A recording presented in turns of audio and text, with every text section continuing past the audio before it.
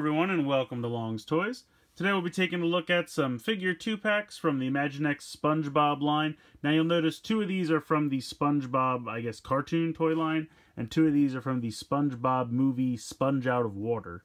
They kind of did a second Spongebob line when that movie came out. I didn't see the movie. To be fair, I don't really watch much of the show. I just kind of like the little figurines. I think they're awesome. So these 2 are from the movie, these 2 are from the cartoon. But this one is just kind of the basic SpongeBob and Patrick set.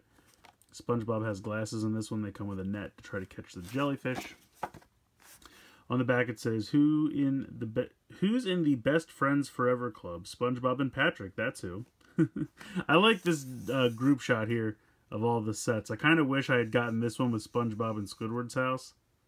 But unfortunately, I missed out on that because I kind of got into these too late. I also really like the pirate ship. I think that's pretty cool. And Gary. Next up, we have the Caveman SpongeBob and Caveman Patrick. I don't know if that was an episode that actually happened where they were cavemen. Why are SpongeBob and Patrick dressed as cavemen? That's my question. In an epic Spongebob Squarepants episode, SpongeBob and Patrick are Neanderthal friends in prehistoric Bikini Bottom who discover fire after an underwater thunderstorm. Alright, well there you go. That answers my question. Oh, I like this one a lot too. Man Ray and Hot Rod. Oh, and the jail. The jail's pretty cool too. Yeah, a lot of stuff I missed out on, unfortunately. First, for the movie ones, we have Invincibubble and Sir Pinch-A-Lot. I pretty much picked this set up because I don't have any kind of representation of Mr. Krabs. So when I found this one, I decided to grab it because I unfortunately do not have the normal Mr. Krabs from the original line. Plankton. Wait, hold on, I can't read. How did SpongeBob and Mr. Krabs get superpowers? You have to find the answer in the all-new movie, which is now an old movie because it's been out for quite some time. Mr. Super Awesomeness and Sour Note. That's funny. Sour Note. Squidward is always grumpy. So yeah, pretty much I picked this setup because, again, I have no representation of Squidward either. I believe if we look at the back of the other one over here, I think originally, yeah, there was a Mr. Krabs and Squidward 2-pack, which is very old and hard to find now, so I would have much rather had that one, but what can you do? So I got these ones from the movie. So that's pretty much it for the packaging here. Go ahead and get these guys out of the packaging so we can take a closer look. So here are the figures out of the packaging here. We'll start on this side. Here is the normal SpongeBob with his glasses. As you can see, he has this large net, which is used to catch the jellyfish. It's a pretty neat little net.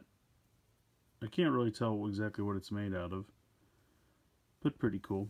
And then this is the jellyfish, which has no moving articulation or anything like that. It's just a solid piece, but just gets caught by the net. Here is the SpongeBob. Pretty standard. He has the normal shoulder articulation, has the legs that can bend. I always think it's funny when they have the legs that kind of go into the body when they sit down because it makes them look so tiny. But otherwise, pretty excellent little SpongeBob figure. Here is the normal version of Patrick. Again, he's got kind of the same shoulder joints.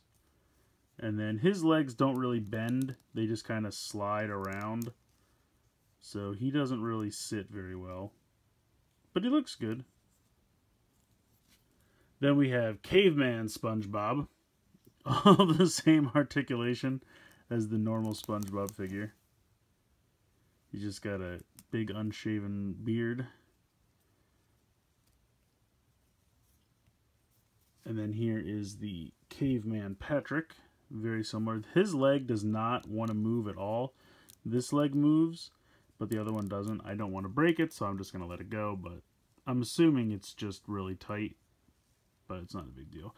They come with this giant club, but both of them holding the club will fall forward if you have it just like this, so you kind of have to raise it above their head or something just to find a balance so they don't fall over, but Either way, I think it's pretty funny, the Caveman Patrick. Now, the other accessory these two come with is this log on fire. And if you're familiar with this, if this looks familiar, it should. It is the same piece that comes with the Yeti backpack. The Yeti Explorer. He has the backpack with the snowshoes and everything. It's the same log on fire from that. Shifting over here to the ones from the movie, you have Incredibubble. I like this giant bubble gun that he comes with. That's pretty cool. He does have a little bit of trouble standing, even without the gun, just because his legs don't lay 100% flat, and it's probably just mine if I just kind of bent him a little bit to make him more, you know, straightforward. But the nice thing is you can just kind of put the gun down, and that'll make sure he stands up. But overall, he looks good. He's got this crazy bubble thing on top of his head, and he's definitely built. He's got big muscles. He does actually have wrist articulation. None of the other ones do. This is the first one to have wrist articulation because he's kind of a larger than normal figure. And then he does have the waist articulation like that. We have the Mr. What is it? Sir Pinch-a-Lot, I think it's called. Sir Pinch-a-Lot. So you have Mr. Krabs. He definitely has the same symptoms. His legs almost completely go into his body. Now, he has the shoulder articulation here. And this one was really tight, but he can kind of get it. It doesn't even move all that much. Definitely can spin around, no problem. And there's no any articulation anywhere else in the hand. But the in and out joint is really tight, so just be careful. Don't force it too hard or it might break. Otherwise, he looks good. Crazy Mr. Krabs, Robo Krabs. Then we have, this name is absolutely ridiculous. It is, I had it a second ago, Mr. Super Awesomeness. You can tell Patrick named himself as far as superheroes go. He kind of reminds me of King Hippo. I feel like someone could easily customize this into King Hippo from Punch-Out. He even kind of looks like he's wearing boxing gloves, so I feel like that would be really easy. So someone on the internet get on that. Even a Digibash something would be cool. But yeah, so that's Super Buff Patrick. And then last but not least, we have Sour Note. His head, I think, is supposed to move, but it doesn't want to. So again, I don't want to snap his head off. But he's got pretty much normal articulation because he's got the most human body amongst all of these figures. But there you go, Squidward with superpowers. He comes with this like oboe weapon. Yeah, I don't know. But he looks pretty cool.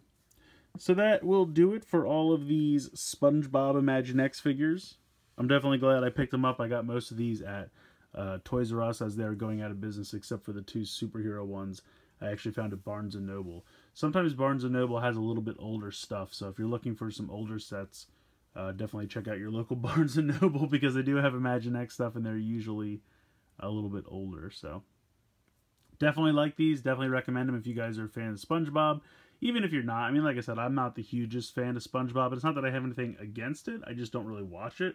But I just think these little toys are pretty cute, and I think they're awesome, so I decided to grab them. So let me know what you guys think in the comments below. Please like, comment, share, and subscribe. Hope you guys enjoy this video, and as always, thanks so much for watching.